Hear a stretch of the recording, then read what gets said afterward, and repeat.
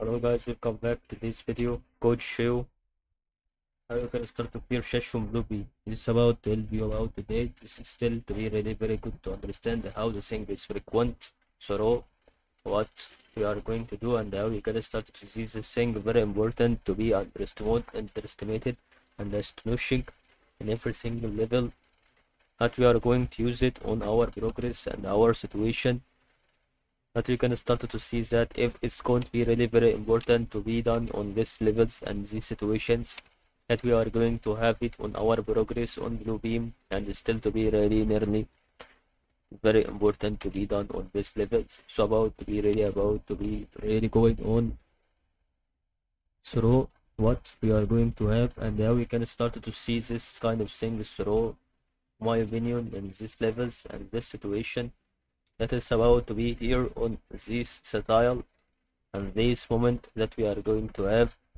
on this moment that it starts to help you here on Bluebeam. So about here to go to clear cache, to go to settings on phone, to go to apps and go to clear. And that is all about to help you today.